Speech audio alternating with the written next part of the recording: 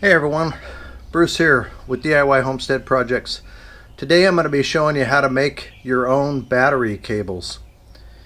Now in this particular case I'm not using these for battery cables, I'm using them inside my Harbor Freight 90 amp Flux-Core welder as I'm modifying it to a DC machine instead of an AC machine. But this is the same process whether you're making battery cables, make your own battery cables, or cables for whatever application you might be using. Maybe you're using this for an audio system or something. There's lots of different applications, but the process is exactly the same.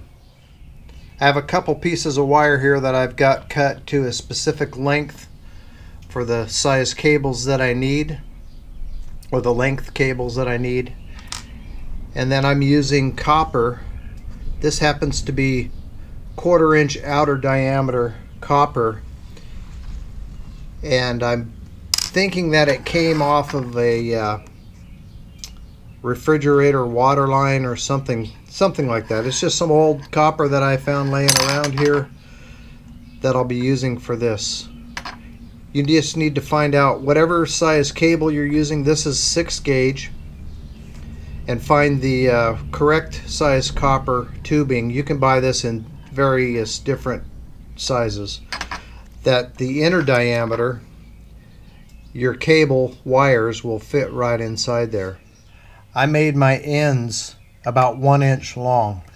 That way I have 1/2 inch for the terminal where they be smashed flat and a hole drilled in it, and the other 1/2 inch will go, the wire will go up inside. So I'm going to peel these back. I'm not going to measure it. I'm just going to cut them back about 1/2 inch, and I'm just using a box knife.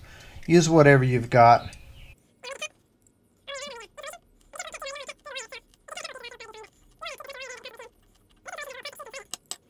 So that's what it looks like once you get the cut, and then I just twist it and it'll come off. This is a piece of plastic. And then you've got the bare copper wire.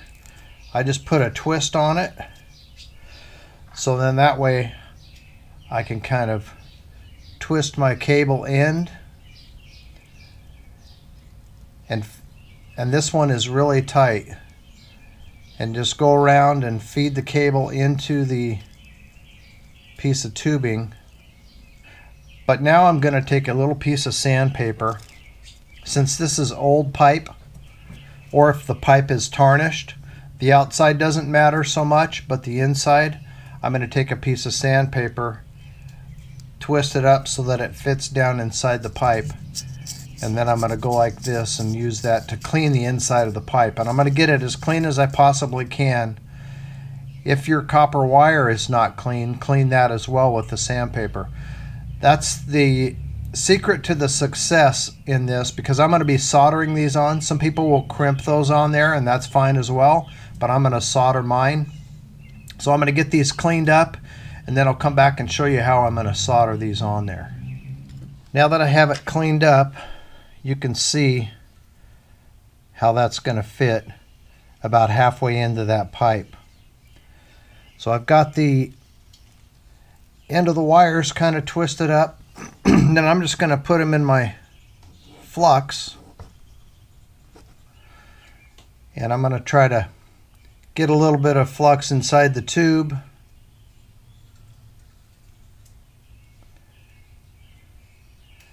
Matter of fact, I'm going to take my solder and kind of poke that flux in there a little bit. This flux will help clean that pipe. Even though you sanded it down to where it was shiny, it'll take the oxidization off of the pipe so that the solder will stick. And then make sure I have plenty of flux on the wire, and then I'm going to work my pipe over the end of the wire. Here's where I'm going to make sure I have all the wires tucked up in there.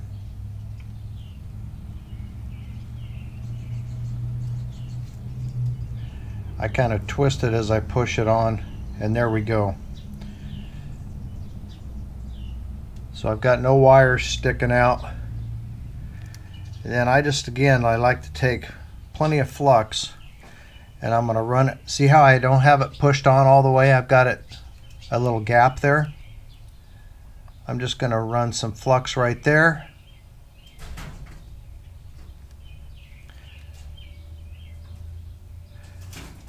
Now there's a lot of different ways to go about soldering this on. Hopefully I'm getting that on the video.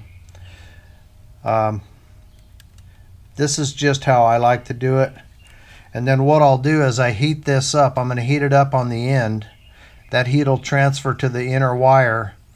Now this sheathing is going to burn back a little bit, but that's fine. And then I'm going to touch my wire or my solder right here, and it'll suck the solder up inside.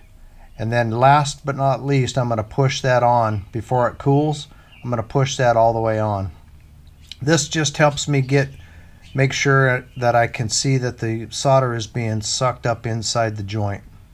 So let's go over to the area where I'm going to solder this on the floor, and then I'll show you how I do that. If you need to, slide your heat shrink on there. In this case it's short. I can put it on from the other end so it doesn't matter too much.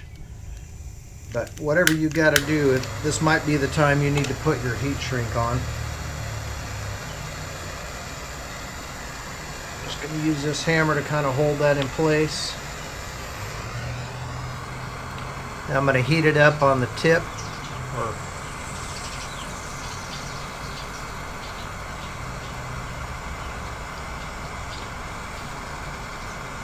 Occasionally touch the solder to the joint, and when it's hot enough it'll start to melt. There we go. I know you probably can't see this on the video, but I can see the solder melting and being sucked into the joint.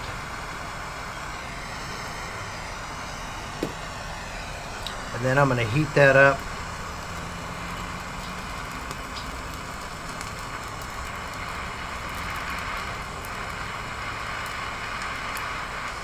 Just enough to push the end on there tight. Then I'll let that cool, and I'll clean that up with a old rag and show you what that looks like. But see how it melted the insulation a little bit? This is cheap insulation. This is some cheap Chinese wire that I have. So let me get that cleaned up a little bit and I'll show it to you.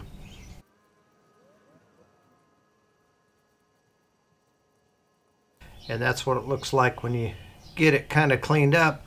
And then I'll smash the tip. Actually, first I'm going to clean up the oxidization that's on the end of it with a piece of sandpaper. Then once you have it cleaned up, it looks like this. Now I've got this set up here with just a piece of metal so I can get a nice flat spot on it. And then I'm going to smash the end of it flat with my hammer. Again, if you need to put heat shrink on before you do this, go ahead and do it at this point in time. I'm going to be fine with this particular piece since I could put it on from the other end if I need to. And there we go. So now I've got a nice flat spot on it. And I'll take a file and clean up any sharp edges, maybe round the corners if you need to for your application. It might need flattened a little bit more.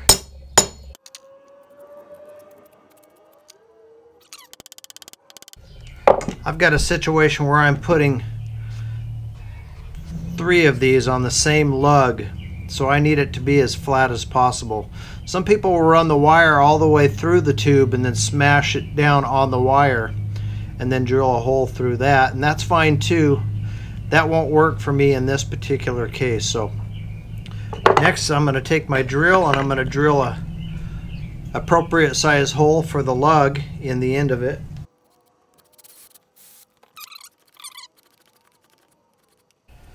And that's what I'm left with. A nice soldered on lug that's it's made out of copper, so the conductivity will be excellent.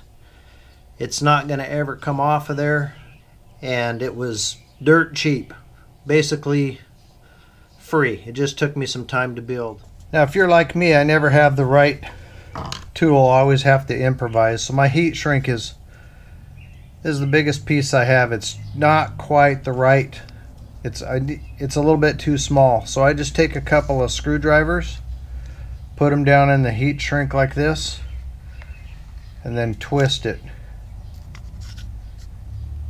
just to stretch it a little bit. It won't be stretched in the center as much as it is on the ends, but that'll be good enough to where I can get it on the cable. And I'll work it down to where I want it to be.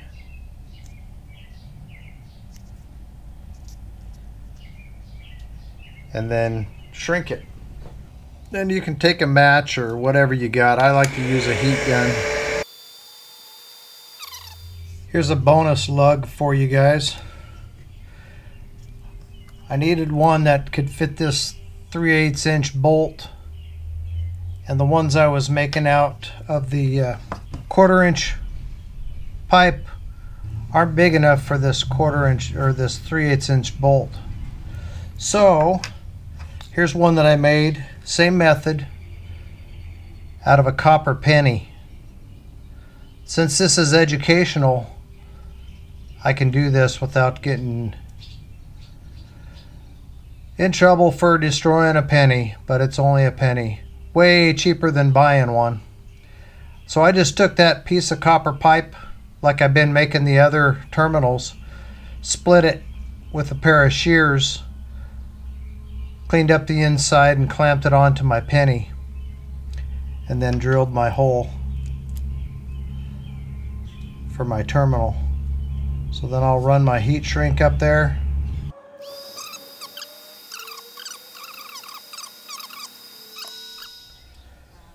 So there's two make your own battery cables with copper lugs that were real cheap, and these will work really well for transferring electrical power to your device.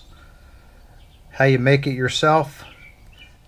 If you like the video, give me a thumbs up. Consider subscribing to the channel. I make lots of DIY money saving type projects on this channel, just like what I did with these make your own battery cables. Hope you guys have a great day, and we'll see you on the next video.